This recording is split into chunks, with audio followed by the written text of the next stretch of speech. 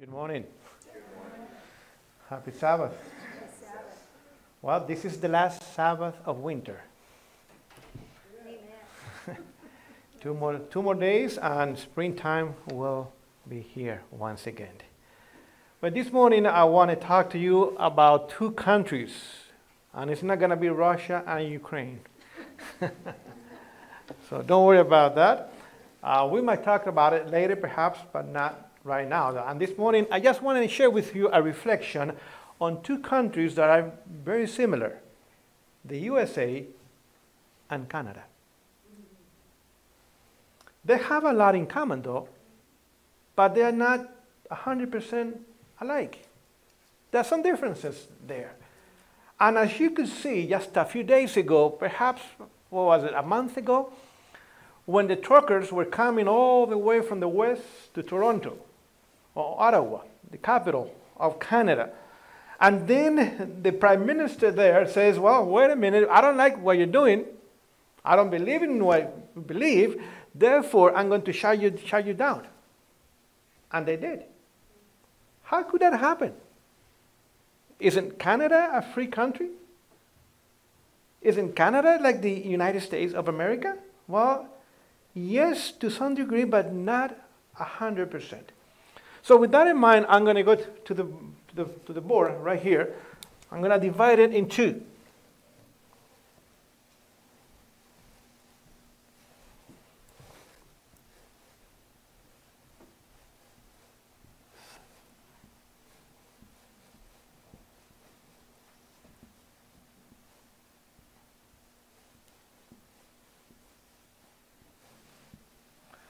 Can you see from the back? Okay. Then I'm going to write here July 1st, 1867. And on this side, I'm going to write July 4th, 1776. Independence Days for the United States. I'm from Canada.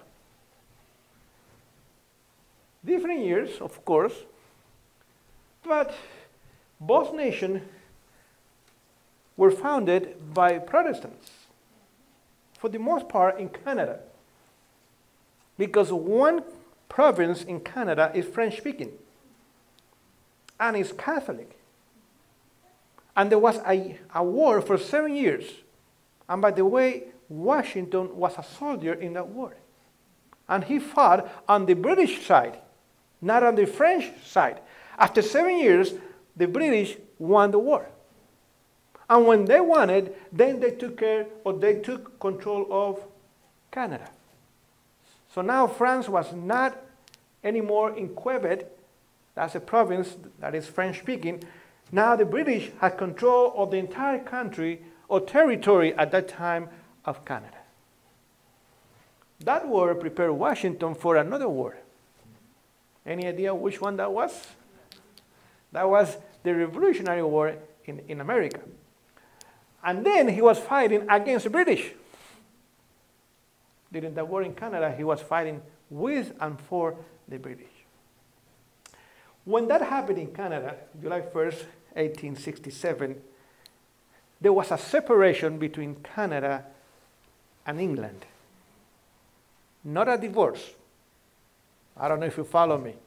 A separation.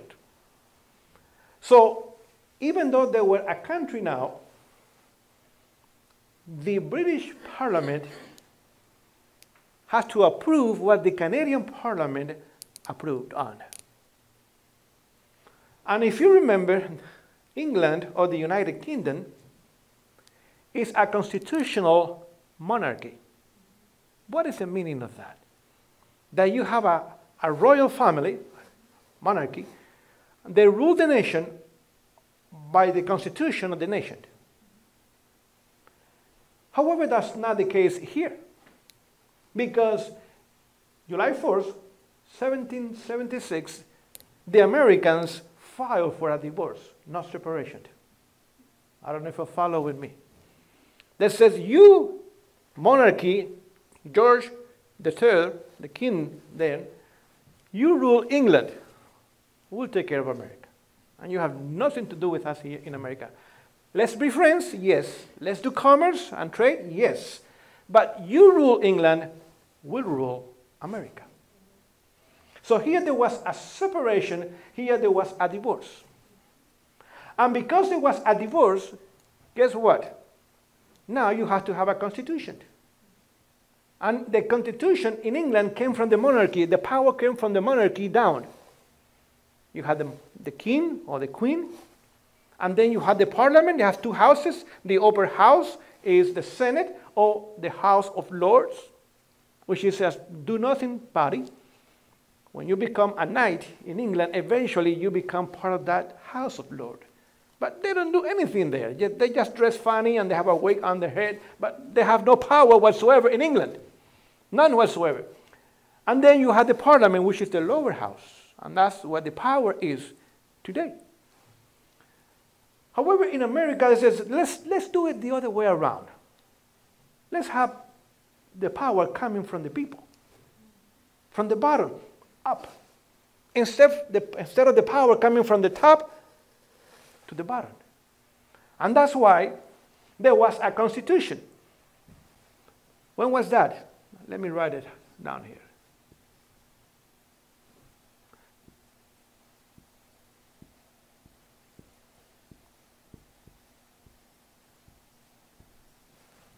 That's the date of the Constitution. As you can see, there were 12 years between the Declaration of Independence and the Constitution. That's a long time. Why? Because some states, or colonies at that time, they were saying, hold on. If we want to have a country and we want the power to come from the people up, and then we want to have freedom, we have to make sure that we have rights. Not just a constitution, because the constitution is to rule the government. But we have to have rights.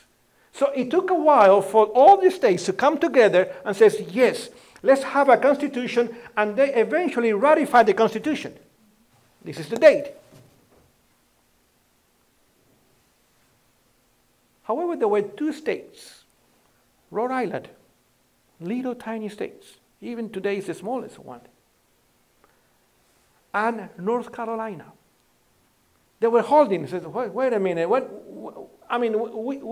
like the independence part, we like the Declaration of Independence, and we even like the Constitution. However, we need to be sure, we need to make sure that we have rights.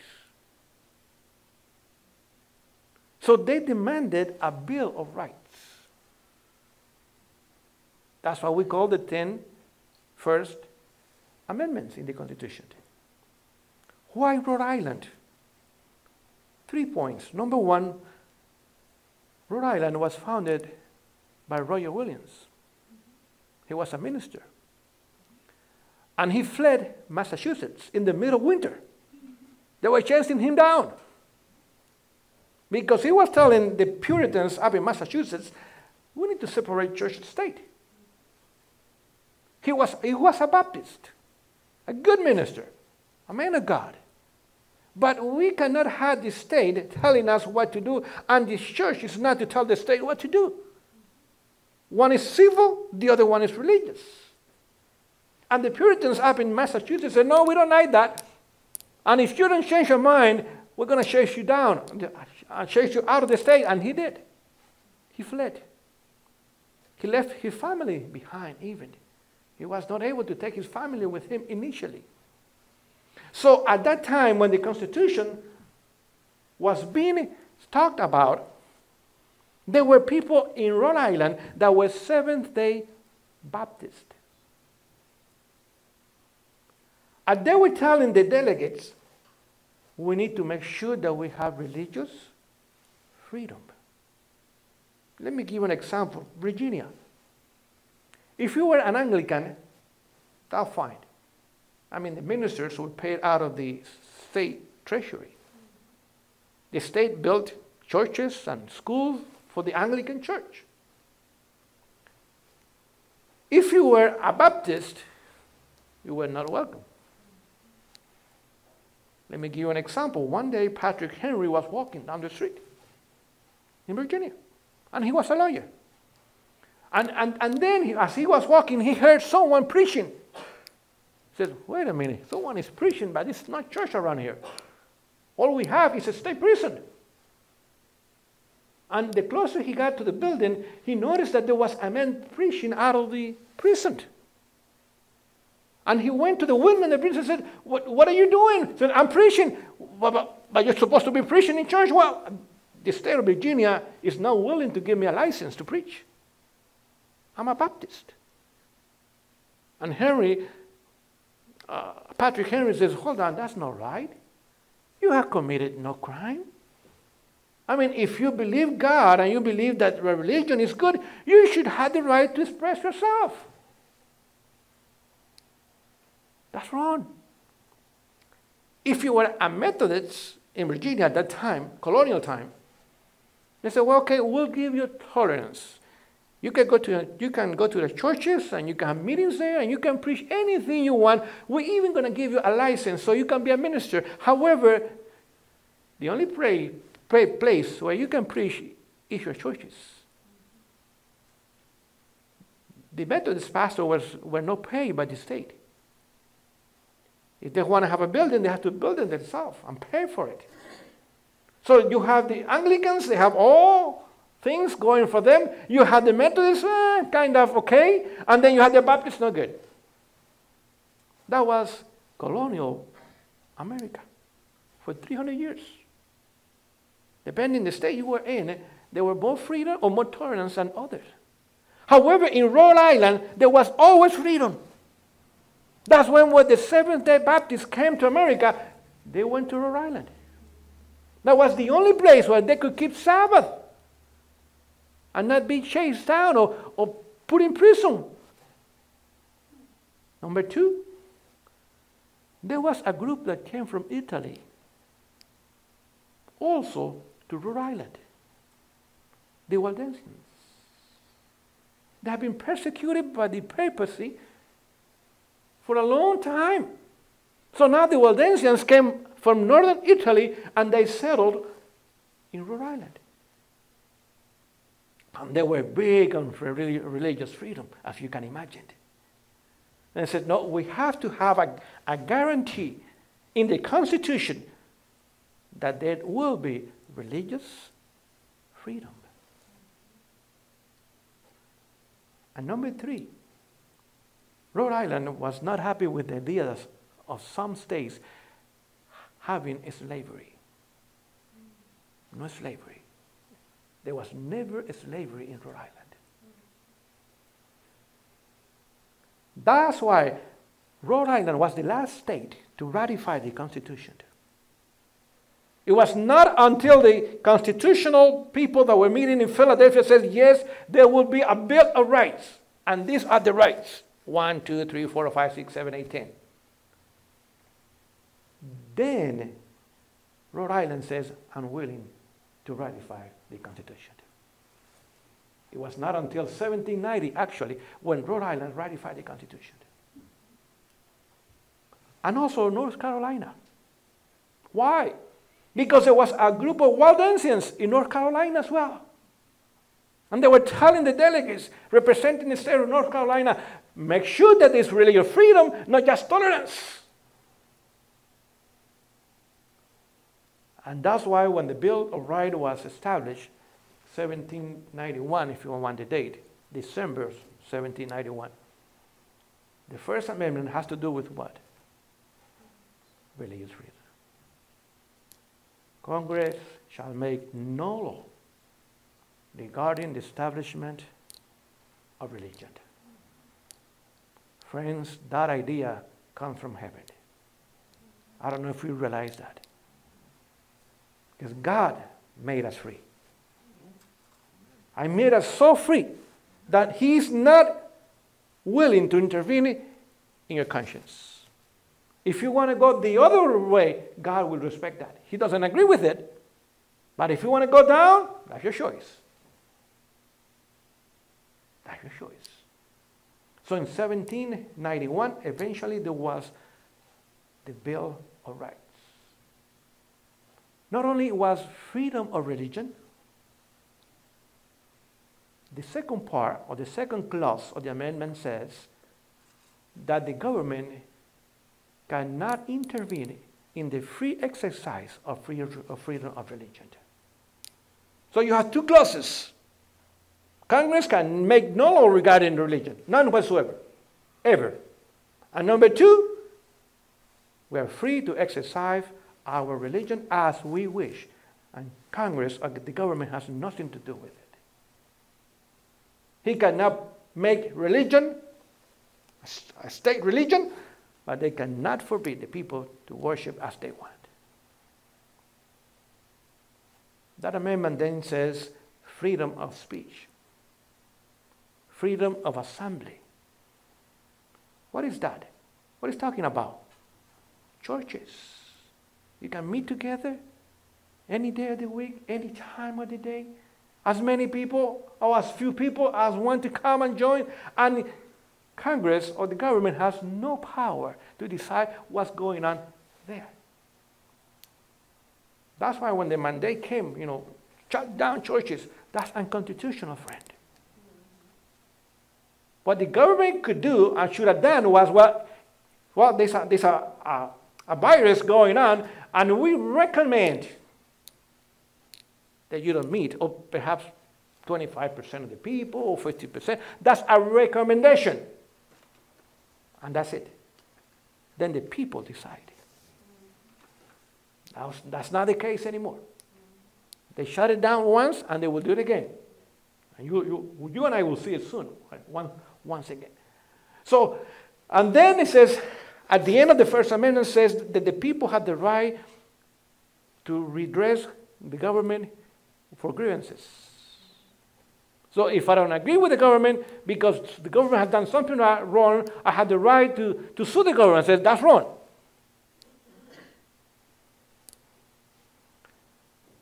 That's why the Second Amendment has to do with what? With the people being able to bear what? Arms. See, they were giving teeth to the Constitution, if you know what I mean. It says the First Amendment is good, and we love it, and we like it. However, to make sure that this amendment is not taken away, we have to make sure that the people will keep it the way it is, not the government. So bearing arms is for self-defense. Are you with me this morning? It's to protect you and your family. It's interesting because when you listen to the news that someone has been murdered, you say, well, because of weapons. Who pulled the trigger? It's a person. I mean, can I kill someone by driving a car? Is a car evil? Should cars be banned? Right? Because it kills people. How about a knife? Can I kill people with a knife? The knife is evil. It's me. It's the people. That's why Adam says the Constitution was made for Christian people. What happens if you have atheists? Or you have Muslims and Buddhists and Hindus? People that have no Christian background whatsoever, the Constitution doesn't make any sense for them. I'm not saying they're evil people, don't get me wrong. They're good people, many of them are good people. And many of them will come to the truth eventually. But they have no idea what freedom is. It's only for a Bible-believing Christian, that's a Protestant, by the way, that the Constitution makes sense. When you hear the news that someone has been shot, and once again, we need to ban arms. Friends, how many counties are there in the United States? Over 3,000. That's to be exact.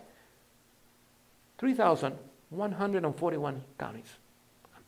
That's a lot of counties, right? 70% of the murders take place in 3% of the counties.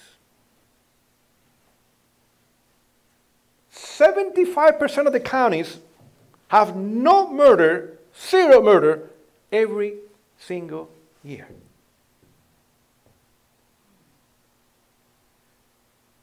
If you see where the murder, for the most part, take place, they are cities. 3% of the counties commit 70% of the crimes in America. And the places where the people are armed, little crime, zero murder. Why? Because of the Constitution and the Bill of Rights. Instead of free weapons zones, we should have free, instead of what how do they call it? Weapon-free zones? Is that the name? Gun-free zone. Or gun-free zones? It should be gun freedom zone, if you know what I'm saying. Because the people are not to kill people, but the people are to protect themselves from evil people. And when someone is willing to do evil, we have the right, given by God himself, to protect ourselves. So when you hear the news that there is so much killing going on in America, don't forget it's only 3% of the counties. And 75% of the counties, every single year, they have no murder, none whatsoever. And those places are where the people have more weapons and guns, because they're protecting themselves. They are not there to kill anyone, because killing and murder is wrong, it's a sin, but they're there to protect themselves. That's why the Second Amendment was so important. And that's why in the Constitution, right here, let's Bill right. December 1791. That's why the Constitution provides for no standing army in America. The army that we have today is not constitutional. The president had the right to request Congress an army for 2 years. And the Congress, if they agree, they will fund the army for 2 years. And there was a need for more army, then the president has to request once again a standing army for 2 years. If there's a crisis, we'll have an army, 1 or 2 years, over, no more crisis, no more army. Why? Because the founding father could see what the army did over in Europe. They were supporting the monarchy and the papacy. And the people were oppressed, killed, nations were invaded and destroyed and looted by the armies. And said, no, we don't want that in America. If we have a crisis, we'll get the people together, a year or two, no more than that, and we'll get rid of the crisis. In the meantime, we have a free army, citizens that are armed. And we don't have to pay for that. The people themselves will pay for it. There was a lot of wisdom. You know how much money we spend nowadays on army? Billions of dollars. Billions. It's unbelievable. Going back to Canada, there was no constitution. I mean, there was a constitution, but it had to be approved by the British Parliament and the King. It was not until 1931 the agreement of Winchester. There, Canada filed for a divorce, if you know what I'm saying. And the British Parliament says, okay, well, now you make your laws. We don't have to, okay, what you do over there is your country. But it was not until 1982 when the divorce was final.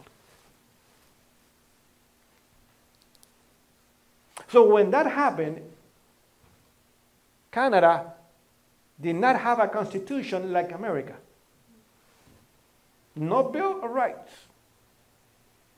And it was not a Protestant constitution because it was constitutional monarchy.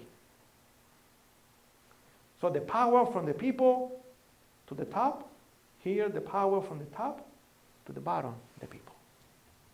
So in 1988,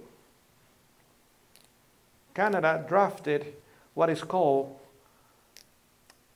what was the name of it? It's like a Bill of Rights, but it's not the kind of Bill of Rights that we know here in America. Oh, it's a human right agreement where now the Parliament was given to the people in Canada the right to be free. However, in that agreement, the human rights agreement, there was a clause. It's called Emergency Act. In case the country, Canada, is facing an emergency, that human right bill is put aside until the emergency is dealt with. What happened then just a few months or few weeks ago? The Prime Minister says, I'm invoking the Emergency Act.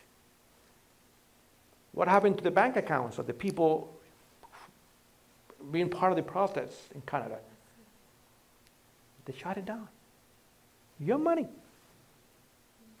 What was the crime? You disagree with the government.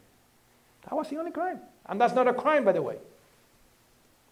Even the people that donated to the trucks, to the truckers, they were not there. They were not protesting. They were not doing anything. They were perhaps miles away from what the protest was. What happened to the bank accounts? They shut them down.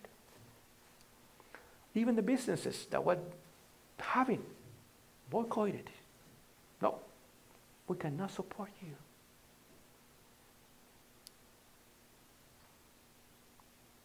Why? That did not happen in America. I'm sure the president we have will be happy to do that. Because still the Bill of Rights and the Constitution that came out of the Declaration of Independence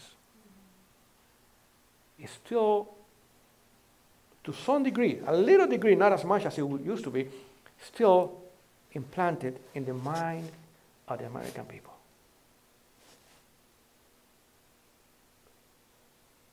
You notice that right away, when the truckers were coming to Washington, D.C., and not just here, but also in other countries, convoys, freedom convoys, what happened? The COVID virus was cured. And then there was a war going on from one day to the next. They knew that there were too many people waking up around the world, not just in Canada, and the Canadian people are very peaceful. You never hear about Canada. There's not much going on there, ever. But if the Canadian was waking up, and the people in Canada were supporting the truckers, and the Americans were supporting the Canadians, and there were people around the entire world doing what the Canadian trucker did, even in America says, wait a minute, this virus thing is not good no more. We better get rid of it, and let's create another crisis. And now we have another crisis, because that's a distraction as well. They knew that the truckers coming to Washington, D.C., eventually they got there, but that's not as many as in Canada. It was not as visual as it was in Canada. They were not able, or the government would not be able to do what the Canadian government did. So today in Canada, you have a dictator. Whatever he thinks that it should be done, That's the law of the land. And the people have no way of undoing that. Even if you take it to court, the court has to agree with the government. By the way, who appoints the judges? The government. So they are government employees. They're like the job security, if you know what I mean. So they're not going to go against the grain, especially in Canada. So even the people that were there, they were not destroying. They were just saying, we do not want more mandates. That's all they were saying. Let's do away with the mandates. We don't want to be vaccinated, or we don't want people to be forced to be vaccinated. By the way, 90% of the truckers were vaccinated. So they were not against vaccine.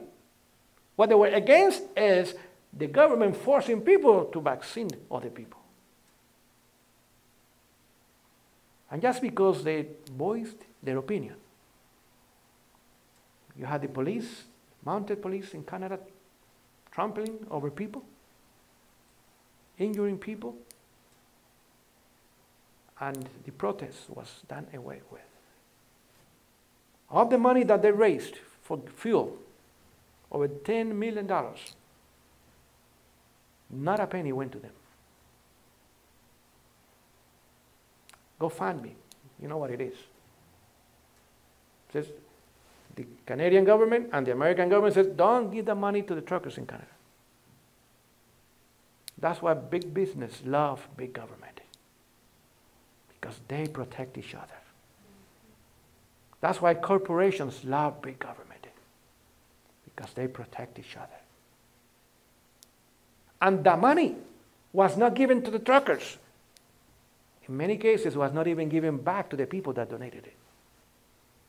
They confiscated that money. They stole the money. That's what they did. Legally.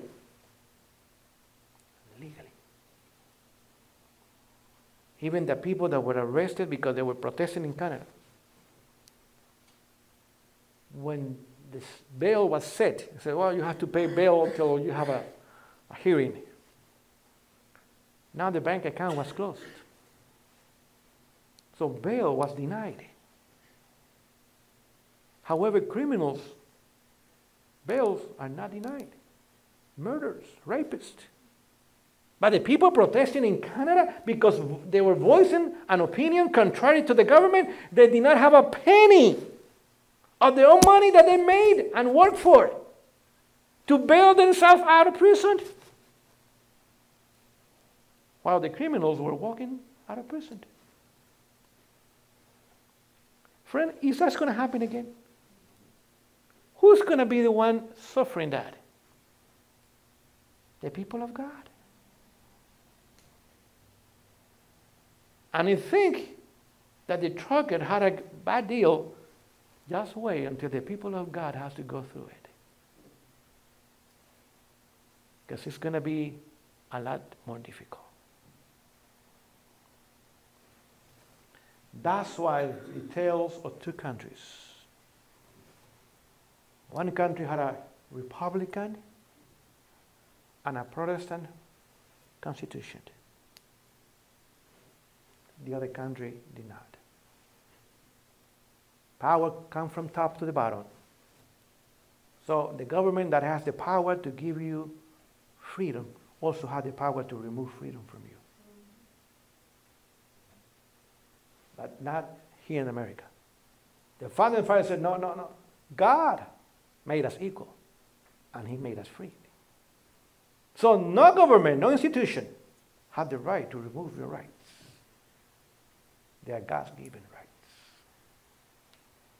And that's why it has taken so long, over 200 years, friends, to destroy America. I mean, it was so well established, so well founded, so solid, the principles that made this nation what it was, that it has taken the devil himself 200 years to destroy it. And still, it's not 100% God. I mean, it will be gone. Don't get me wrong. It will be gone. And we're just about this far away from it. But still, the government here in the U.S. cannot do what the government in Canada just did. because of this. Praise God for Rhode Island, friends. I was there 2 weeks ago, and I was telling the people of Providence, that's the capital city. I mean, it's such a small state that it has no counties. There's no counties in Rhode Island. By the way, there's no counties in Connecticut either, small states. The state that has more counties is Texas. 254 counties in the state is Texas. But it's a big state. So I was there in Providence, and I went to the place where Roger Williams built his church. The first Baptist church in Rhode Island. It's a nice building. It's still there. But I wondered if the people walking by all the time, because it's right there in the middle of the city, realized the importance of the work that that man did. Not just for Rhode Island. You and I, 400 years later, that was 1636 when he was chased out of Massachusetts. That's over 400 years ago. What he did then, it was so powerful that today you and I are benefiting from it. It's a big statue, 14 feet high, of Roy Williams. And I took a picture by him. Of course, it's not him, but it's an image of him. So they praise God for a man like Roy Williams. He impacted the American Constitution and also the Bill of Rights, even though he was long gone when that happened. But the mindset was still there, presence. Coming to the end of it, where would you like to be, U.S. or Canada? That's why the U.S. has 10 times more people than Canada. When people think of freedom, they don't think of Canada. They think of what? The U.S. I mean, some people have immigrated to Canada, but just to give you an idea, California has more people than Canada. One state has more people than the entire nation of Canada, and Canada is larger than the United States. But it doesn't have as many people. Why? Because when people think of freedom, they think of the United States of America. That's why this morning we need to thank God for the freedoms that He has given us. Friends, America will be gone. Don't doubt that. But don't suffer either, because we're going to heaven. Much better than America. So even though America will be gone and wiped out and destroyed, God has prepared a better place for you and I. And if we are faithful by the grace of God, we will be there, and it won't be long. Unfortunately, we will have to see the demise of the American dream, because this was a dream. I mean, even Lincoln, President Lincoln said it. He said, this is an experiment on planet Earth. It has never happened before. Let not destroy it. It should not perish from the face of the earth.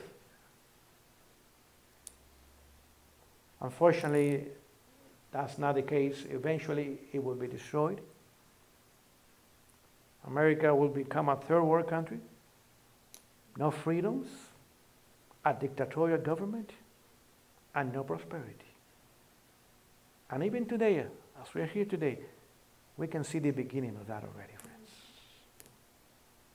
You go to the stores, and sometimes you see the aisles halfway empty already. Prices higher than ever before. The inflation is destroying what? The middle class. However, if we love Jesus, we will long for heaven more than for America.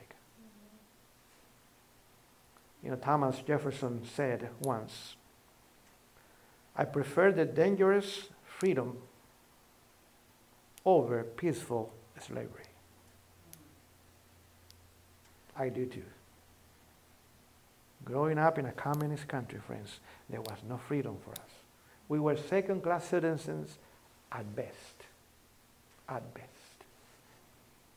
And when my family and I eventually came to the United States, you have no idea how much we fell in love with this nation.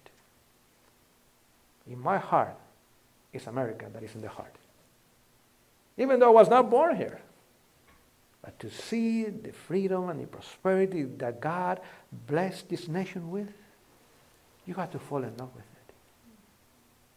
To the point that you're willing to do whatever you can to defend freedom and to keep it. Let me share with you another quotation from Thomas Jefferson. It says, when tyranny becomes law, rebellion becomes duty.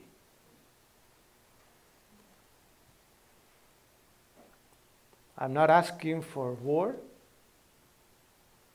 I don't believe in force.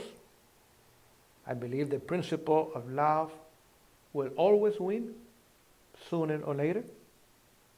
But if we are doing nothing to defend freedom, because we know that eventually we'll be destroyed, we're not doing the will of God.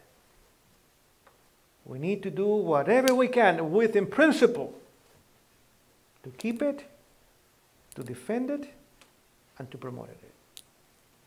That's the will of God. Now as you go home and perhaps you see the difference, government granting rights to the people. And eventually the government had the right to remove them. In America, God granting rights to the people, not government. And the power was not resting in Washington, D.C., was resting on the people. That's why, let me give you another idea.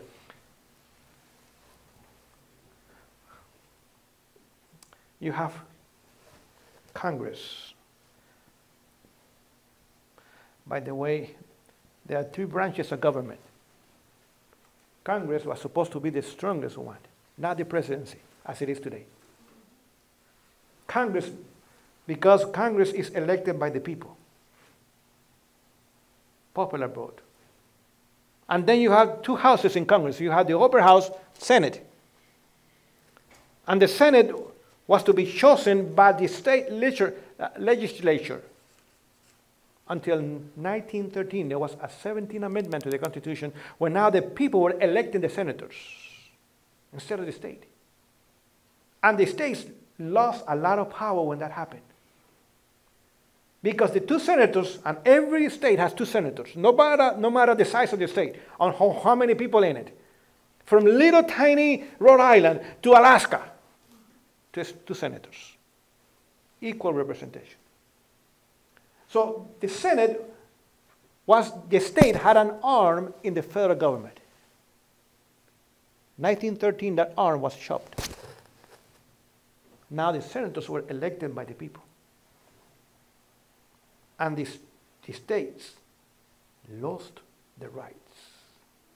Now they become provinces, a province of the federal government, not a state. State was a little country within the big country. I don't know if you follow my reasoning. And every state was like a laboratory where they can try things differently to see how things work. Now everything comes from Washington, D.C. Because the Senate is not representing the states. The Senate is representing the people in the state. The lower house was the people representation. They were elected by the people. And the more people a state have, the more representation it had. For example, right now California has the most people, and it has like 52 or 54 representatives in Congress. While you have, for example, Montana, few people have one representative. But when it comes to the Senate, they have 2 and 2 once again. It balances out. That's why Congress was divided, 2 houses, upper house representing the states, lower house representing the people. Then you had the presidency, executive power. It was elected not by popular vote, was elected by college vote. That's the counties, actually. The counties come together. Just to give an example, 2016 there was an election. You had Trump and Hillary Clinton. Hillary won the popular vote by 2 million, almost. I don't know how many of those votes were legal, but without, questioning that. But she won the popular vote. However, she only won 59 counties out of 3,141 counties. Trump won the rest of the counties. So who is the one that really was representing the vote of the people, the will of the people? Trump. He won the majority of the counties. Whether you like him or not, I did not vote for Trump in 2016 because I'm out of politics. Since 1998, I'm not voting anymore because I follow the council. Do not vote for people, parties, because eventually they're going to destroy freedom. It says, and the sins that they commit while they're in office, God will place them on us. I have plenty with my own. I don't need anybody else's. So there was wisdom in electing a president representing the entire nation, not just the big cities, because that's what Hillary Clinton won. New York and Chicago and Los Angeles, Miami, Houston, Philadelphia. She won big there. But when you see the map of the United States, red and blue, only 59 counties voted for her. The rest, over 3,000 counties, voted for Trump. So you had the rural people represented and you had the city people represented as well. So you could hear the voice of the people, not just the big cities where you have a lot of people. Now the entire nation is well represented in the White House. That was the idea of the Founding Fathers. So we could have a nation that would be a good nation, free and prosperous. See the tales of two countries. May God bless us, friends. May we enjoy the freedom that we have left and do all that we can while we can to preserve it. Not just for us, that would be selfish, for the next generation as well.